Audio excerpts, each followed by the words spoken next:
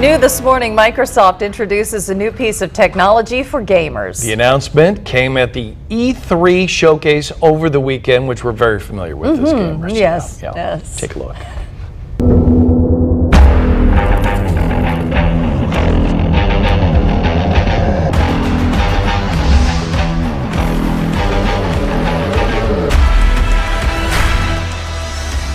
It is a mini fridge shaped like an Xbox Series X. In 2019, when Microsoft first unveiled the design of its new Xbox, many thought it looked just like a fridge, so the company decided to embrace the idea.